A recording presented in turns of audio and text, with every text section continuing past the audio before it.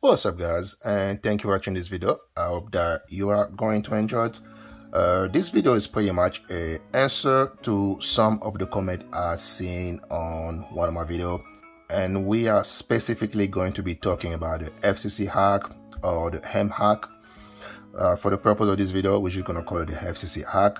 Now, if you don't know what the FCC hack is, it is a little mode that you can do on your Goggle 2.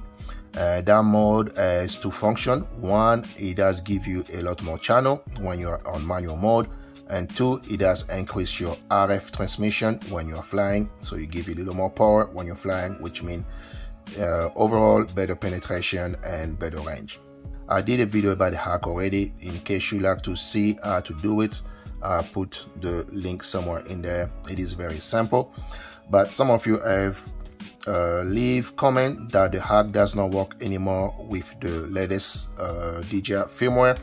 The hack still works with the latest firmware.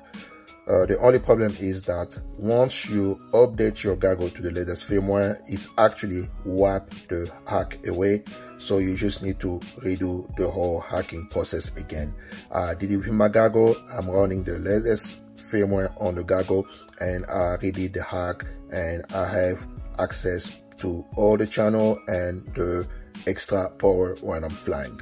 Now the real question is the FCC hack actually worth it? And I really don't know how to answer that question, but what I did is that I took my little guy here to the corner and I flew it on auto, which is technically no FCC hack, and I flew it also in manual mode. The first flight I did, it was on channel 3, and the second flight I did, it was on channel 1. So I'm gonna put all the flights so you guys can kind of make up your own mind. Is actually worth it to do the hack or not? And that is pretty much what this whole video is going to be about. So I'll let you guys enjoy the video. I would say kind of pay attention to the bitrate, because that kind of let us know how much good audio reception or transmission we are getting.